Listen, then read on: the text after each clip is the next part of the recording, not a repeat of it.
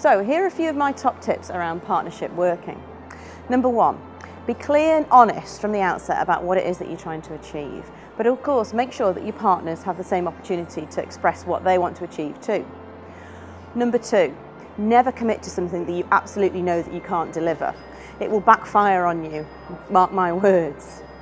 Number three, make sure that you bring your strengths to the table. Don't be shy about it. But again, give your partner the opportunity to share their strengths too.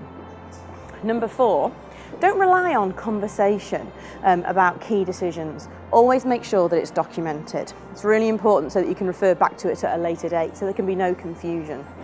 And finally, of this set of tips, I would say make sure that you review that partnership on a regular basis. If it isn't working, sit down, again, be open and honest, and reflect about actually how can we make things better. There are many, many more things and tips that I could share with you about partnership working, but that's just a taster for now.